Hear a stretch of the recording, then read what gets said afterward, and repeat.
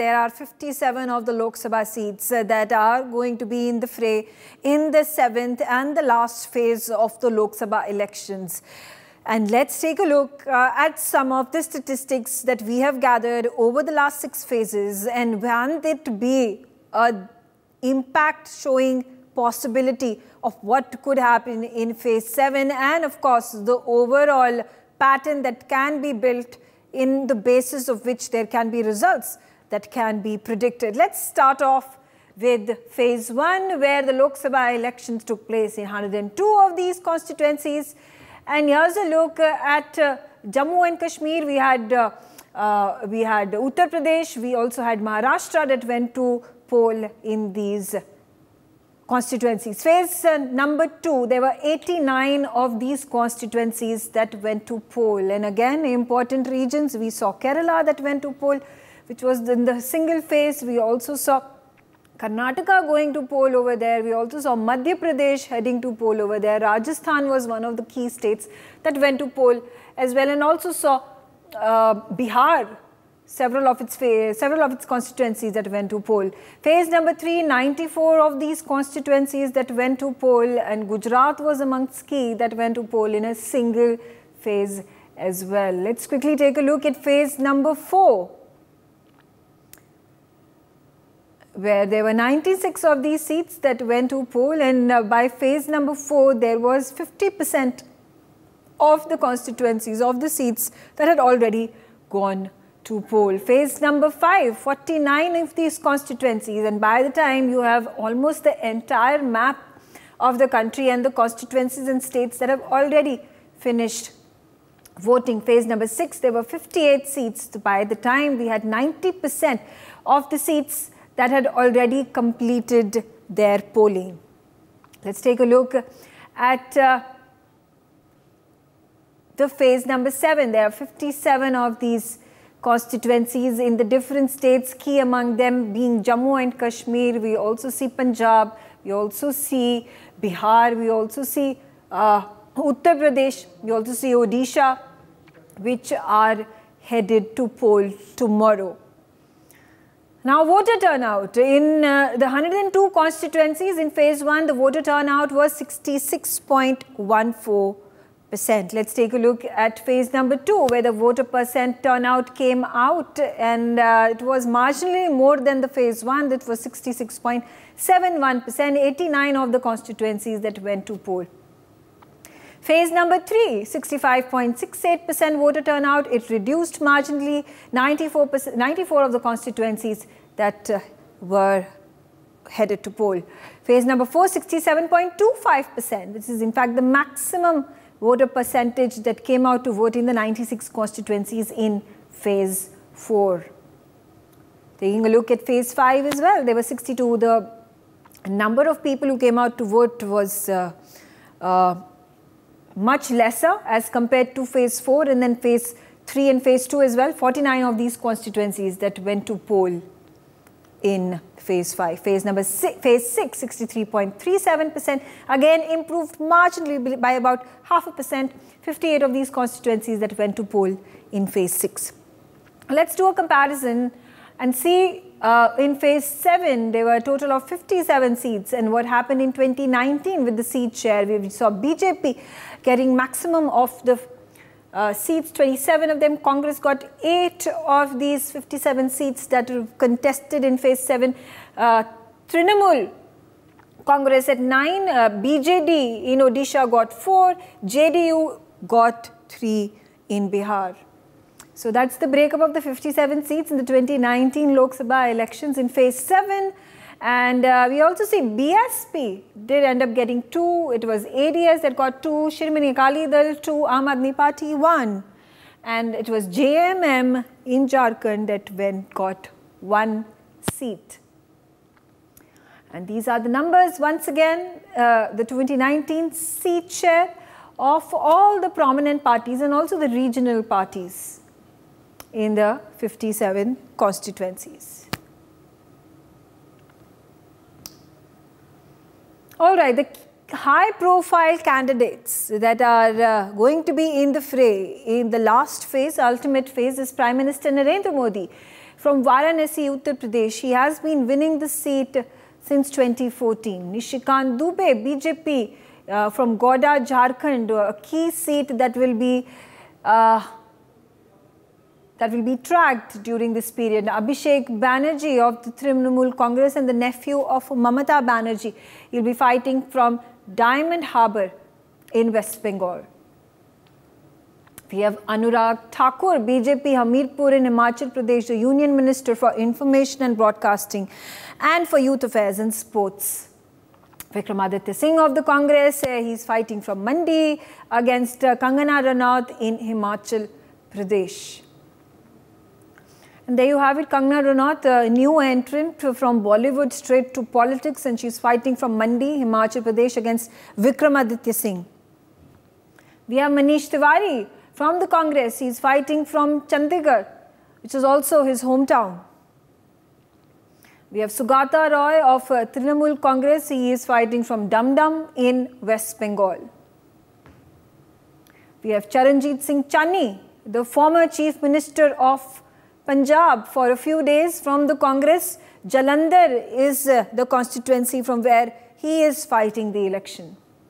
And if you take a look at the voter turnout across all the 6 phases, 2019 versus 2024, phase 1, and there's a stark difference. There's 69.43% of the people who came out to vote in 2019 in phase 1. In 2024, it was 66.14%. In phase 2, we saw 2019 turnout 68.77%. It reduced again to about 2%.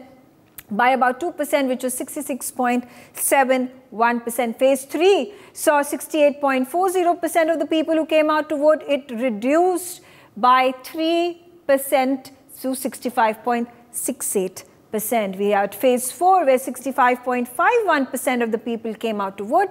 And here's a contrast in favor of the 2024 voter turnout, because there was 69.16% of the people who came out to vote, which was quite the departure from the previous voter turnout in the last 3 phases. Phase 5 saw 62.56% of the people coming out to vote, and phase 5 in 2024 was also about the same with 62.20% of the people. Phase 6 saw 64.60% of the people coming out to vote in 2019 as compared to a 1% drop of 63.36% of the people who came out to vote in 2024.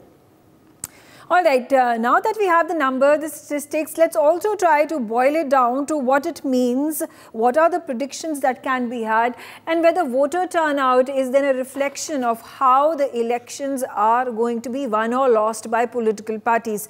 Joining me on the telecast is Sumit Peer, and quickly a reflection, Sumit. We have taken a look at the numbers.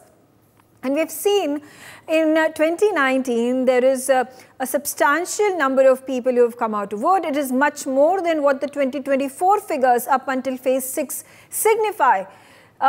Do you see a trend over here that will then enable us to predict the result for 2024 Lok Sabha polls? Thank you for having me on your show. In fact, if you look at the trend, yes, there's a marginal fallout from 2019 to 2024. But the fallout, in my opinion, is for the voters of the India Alliance. Because this India Alliance has not been able to put a consolidated front. There is no PM candidate. Their voter is hatash, pareshan and nirash. He doesn't want to come out, and when there's 46, 48, 51, 52, 53 degrees of temperature, he or she doesn't want to come out and vote, because these are people who have nothing in common. If you look at Kejriwal, he's told yesterday, after Chunav, there will be no dosti. So that is what we've been predicting. I mean, that is what his statement is yesterday. So when you have such a distorted house, or you have such a broken house, the voter of the India Alliance has not come out, because they feel this time India Alliance has no chance. After Ram Mandir, 370, after all the achievements of Prime Minister Modi, the BJP and the NDA's voter has come out and voted in full swing. Because the fall of India Alliance voter is there, that is why we were seeing it was not going to help them. I think BJP and NDA will do all-time best. My numbers remain the same, what we have done with you before. And I think Congress will go at an all-time low, man, somewhere less than 50 seats. Anything between 35 to 50, that is my number for Congress. And that will completely shatter all the myths, because Congress is only fighting 325 seats. And out of that, if they're able to do, if they end up doing lesser than what they did last time, that means the party is over, cadre is over. They have cannibalized the party for the so-called India Alliance. And at the end of the day, कहते हैं चार आने की मुर्गी 12 आने का मसाला. That is what will end up is they will end up losing their turf and their ground. This is what the low voter turnout says. The more and more I see people are rattled. Prime Minister Modi is in Kanyakumari and these people are irking here. That can really tell you what is the temperature on the ground. Though Rahul Gandhi ji told us he's winning 300 seats and मैं लिख के दूंगा Modi ji प्रधानमंत्री नहीं बन रहे. That's besides the thing. But him doing a sadhana or in Kanyakumari is rattling the Congress so that they went to the election commission. This talks about Meghaji. They have lost the game. They have lost the plot. And you will see, it just matter of Tuesday, Tuesday 11 o'clock, 11:30 ko, they will start believing the EVM. I can predict you 11:30 EVM will be the number one target. Aap aur hum honge, we'll watch the drama unfold. Okay, all right. Advocate Manasvi Thapur, the way things have panned out in the run-up to the 7th phase of elections, and how do you view the narrative that has been built by the opposition and the ruling party, which is the BJP, been? I feel the narrative is around Prime Minister Narendra Modi. You like it, you don't like it. So for BJP, it's about Narendra Modi. For Congress and opposition, it's also about Narendra Modi. And the way the narrative has been, so he has become the focus point in this election, and everything revolves around him. So there is BJP, which is projecting him, the larger-than-life saint, the largest, the biggest Sanatan Dharmi, everything which is in his favor, and there is an opposition which is saying that he's a dictator. If he comes to the power, constitution would be thrashed. So the narrative is him. So this election is completely about him. 2014 was corruption, 2019 was Balakot, but 2024, we have to say it's about him. So the way he has circulated and the way narrative has been set, so voters know only one thing, Prime Minister Narendra Modi. The voters know only one thing, Narendra Modi. So that's very different, which has not happened in the past, apart from during the time of Indira Gandhi. During that particular phase, it was about Indira Gandhi, and after that, it's about Prime Minister Narendra Modi, and in between, there was a huge gap. A personality cult was not there in India, which was there, but not at this stature. So he has brought that back, and there are people who love him. There are people who can die for him. So that's the narrative of Prime Minister Narendra Modi. And in opposition, the biggest point in opposition, which is not connecting with the voters, would be that they want to come in power. The objective is to remove Prime Minister Narendra Modi. So this is not a developmental plank. This is not a plank which will take you to the next step in the electoral politics to remove one particular person. Your narrative has to be, how do you take India forward? And this narrative, and what happens with narrative setting with the Prime Minister Narendra Modi specifically is, he's talking about Viksit Bharat. He at the same time he talks about the damages done by the Congress. So Congress counter should have been that what developments we have done in the last 70 years. That's why you are here. That's why you can say all this. That narrative has not gone to the people's mind. And another thing which he brings out is Ram Mandir, then Article 370, then his working style, then his meditation. So everything, whatever happens, connects to one particular segment. If you don't buy Ram Mandir, you will buy 370. If you don't buy 370, you can buy tourism in Lakshadweep. If you don't want to take that, you can take meditation. If you don't want to take that. So he's giving lots of options to the voters. So these are the things which may connect with one particular voter segment. So that connecting factor in the opposition is not there. Why? Because opposition's uniting, the favicol factor for the opposition is to remove Prime Minister Narendra Modi. So this is the ultimate goal. So this goal is not aligning with the developmental plan for taking India forward. There has to be a narrative. For example, your view is that you want to make sure that our borders are very strong. Whatever mistakes happened in 2014 to 24 during the regime of Prime Minister Narendra Modi, this cannot be tolerated. So that clarity, the transparency, that narrative, the counter narrative, the parallel narrative has to come out from the opposition, which in this election is missed out. Okay. Advocate Gyanendra Mishra, do you concur with what Advocate Manasvi has said, that the narrative, and do you think opposition coming together and defeating the BJP and that being their sole agenda is sound enough to resonate with the public? Yeah, so Megha, thank you for having me on your show. And am I audible? Yes, you are. Okay. So however hard I try to, obviously Mansavi put a very strong and a long narrative, but however hard I try to agree with him, I don't think that there is any point to agree there. See, the whole point is, in my view, obviously, when the election started, the narrative was that India bloc, which is the opposition bloc, was not in its full form. Because the BJP set the narratives at a very initial stage of 400 ke paar, 400 ke paar, 400 ke paar. And the alliance, India alliance, was also slowly trying to build up, the cohesion, the synergy, etc., etc. But as the election progressed, you will see through the different phases, you will see the narrative completely shifted from the 400 ke paar and all that to a situation where on many number of seats, almost more than half of the seats, there is a direct fight now between NDA and alliance. So there was a clear-cut shift in the narrative, As far as and to say that the opposition alliance only narrative that they said was to remove Mr. Prime Minister Modi, and there was no alternative agenda was set, is, I think, an arguments and fallacy, because when you look at even only the Congress manifesto,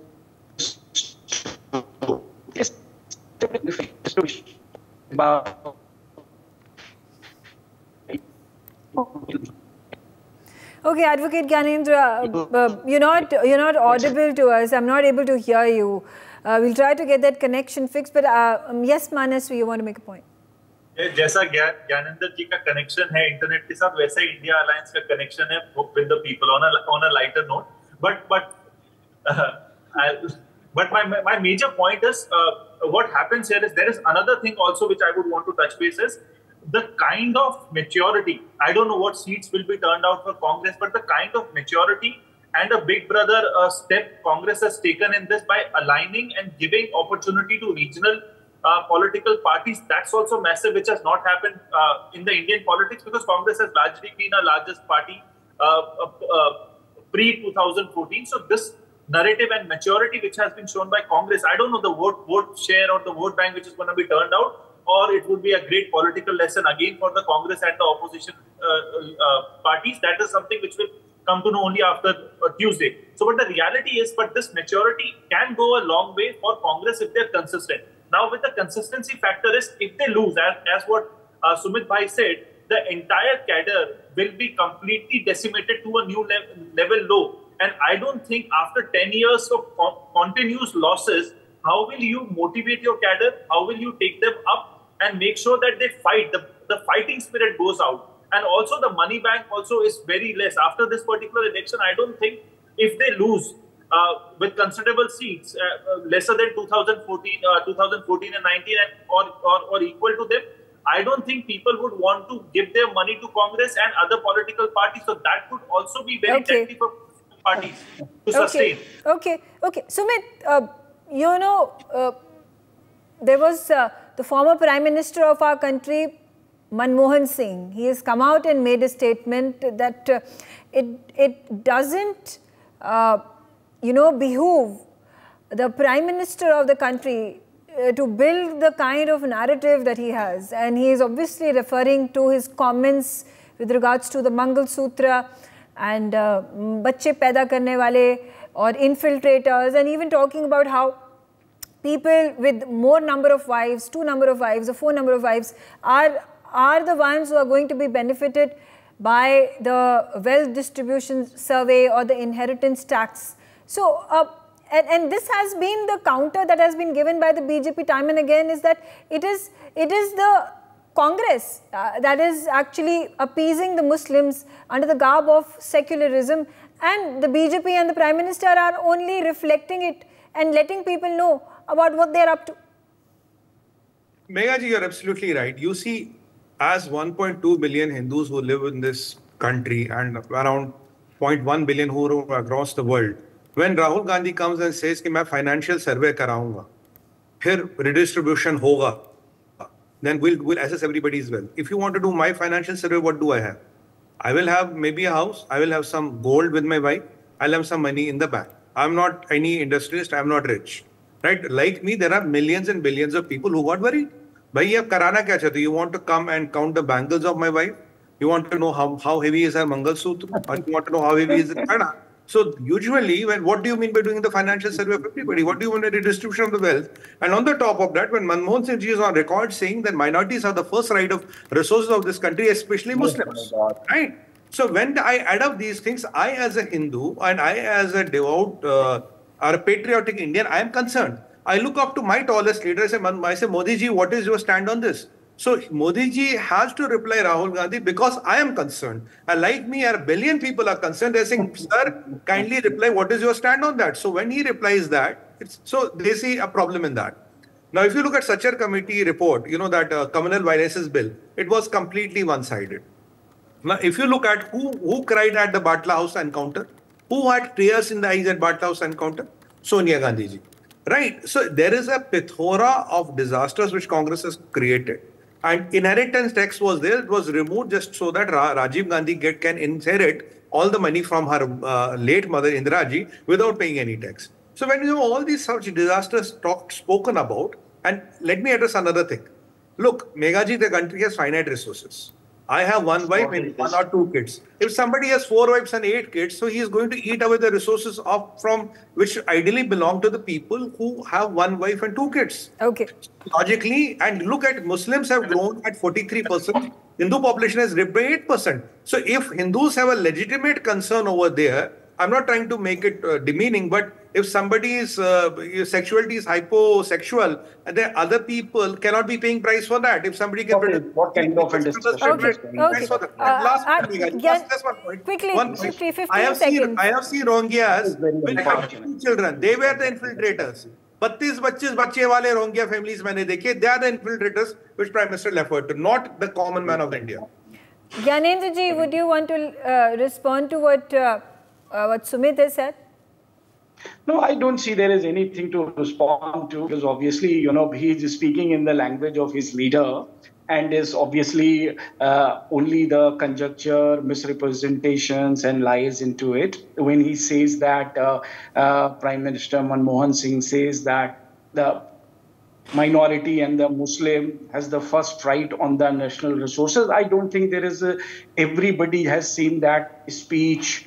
There is multiple channels which is running that speech, and he has nowhere said that the minorities only has the right on. He was speaking on, and if anybody can play that here, so that when you speak lie, when you spread canard, and when you say that if someone says that the minority has a right on resources, and a first right, and a response to that, if you talk that they are infiltrators, they are ज़्यादा बच्चा पैदा करने वाले, they are टोपी पहनने वाले. So I don't see how this is a counter argument to that. The counter argument to that could be the data. The counter argument could be on the facts. The counter argument would not be by demeaning and degenerating and 20% populations who have an equal citizenship right with this country, equal loyalty to this country and the part of this country. So to say that if the one prime minister says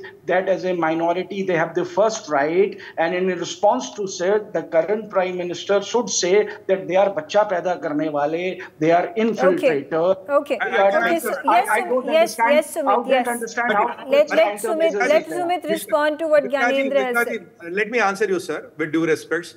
First of all, infiltrators were referred to Rohingyas and the people who have been infiltrated from Bangladesh for the vote bank. He did not refer to any Muslim. Now, no Muslim word used. This is again a canard you are trying to spread. Point number 2, we have discussed on NewsX. Megha Sharma ji was the anchor.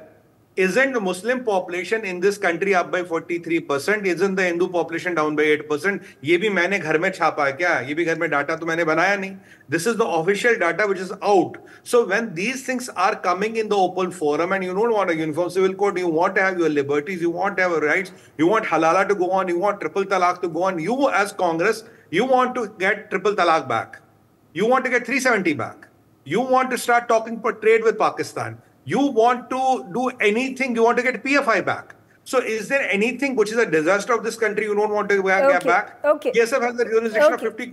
Okay, Advocate Manasvi, another point. Just 2 days ago, Jairam Ramesh, after being reticent, because several times this question had been posed, who is the prime ministerial face of the opposition if India Alliance were to win? And finally, he has broken his silence and said it's natural. The party that gets the maximum number of seats is going to be allowed to put their candidate as the prime ministerial face. Now, how cogent is this plan, and will it work for the India Alliance partners in it? It can work for them, but the narrative set by the BJP is that कि एक साल एक prime minister रहेगा, दूसरे साल दूसरा prime minister रहेगा, and their narrative reaches out to people in a much stronger pattern, and they believe that कि ऐसी खिचड़ी सरकार नहीं चाहिए, and खिचड़ी सरकार जब बोलते हैं तो that means कि that सरकार can be broken out anytime, but that has not been the case, and it can work out, and it can work out in a better way for the country. Leaving UPA 2 as one of the examples, but apart from that, in the past, खिचड़ी सरकार have worked and can work out. More importantly, what I want to say is Prime Minister Narendra Modi is the third child himself of the 6 brothers and sisters. So, and when he speaks out all this "Jada bacche paida karne wale Mangal Sutra," what happens here is what narrative we are setting for the present batch of voters. And there is a new law in Indian politics. This is the discourse happening in our country. And when the head of Indian politics speaks such language, and people are gala about it, and people say it's okay. Mangalsutra की बात खराब कर रहे हैं, चलता है, आप ज्यादा बच्चे पैदा करने वाले बात कर रहे हो, चलता है. When he says that Viksit Bharat 2047, that's where I would want my prime minister to speak about. But when he talks derogatory things, I would not want my prime minister or a long tall leader like him should speak such way. So this is where the prime minister should also understand that the narrative set, because he's an inspiration. When he goes for meditation, people would love it. There is I don't think there is anything negative about it. But when he says, how does a leader then communicate? If there is in your manifesto, if you've mentioned that the minorities in the country are going to be provided with reservations, if something of the sort is already prevalent and practiced in Karnataka by the Congress government, if there is already a mention in your manifesto that there is going to be Muslim minority reservation that is going to be provided for government contracts. For government contracts like building of roads and building of houses. How else can a leader communicate the same, that listen, there is alleged Muslim appeasement being done by the opposition, done by the Congress, and there have been references being made and instances being cited from the previous UPA governments and what they have been up to. Now this is very valid with what you asked, पर इसका जवाब ऐसा नहीं होता ना कि मंगलसूत्र छीन लेंगे, ज्यादा बच्चे पैदा करने वाले. आप ये सिंपली बोलियो कि मुस्लिम्स को अपीस करने वाले ये लोग, they are going to give more reservations to you. So your jobs, your wealth would be distributed with them. That could be the narrative. आप ऐसे थोड़ी बोलोगे. You will not say कि मंगलसूत्र छीन लेंगे. This is not, ये गली politics नहीं है. We are the largest democracy of the world, and we can show the light to the world, and our speeches can be recorded by various countries, and these things should not have happened. We should say that if Prime Minister Narendra Modi is doing something great, we can congratulate him. But if his speeches are derogatory, we should say that it is derogatory. We can't have a one-way thing that उन्होंने मंगलसूत्र छीना बोला and it's okay. उन्होंने बोला ज़्यादा बच्चे पैदा करने वाली एक कौम है, that's okay. It should not go that way. It should be like उन्होंने ये चीज गलत बोली and साथ में विकसित भारत की बात करें, that's amazing. साथ में उन्होंने जिस तरीके से इंफ्रास्ट्रक्चर बनाया, that's amazing. Sumit, you would like to respond quickly? I have 30 seconds before I wrap up. Definitely, ma'am.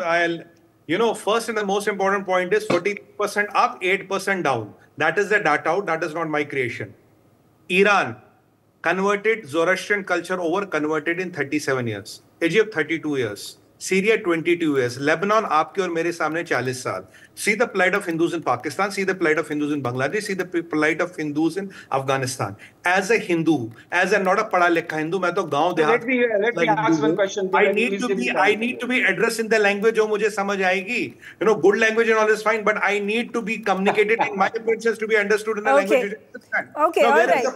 All right, fair enough. Is not a problem. Fair enough. All right, I'm out of time. I'm out of time. I thank my panelists for joining me and sharing their views, and thanks for watching NewsX. For more such videos, subscribe to the NewsX YouTube channel, hit the bell icon.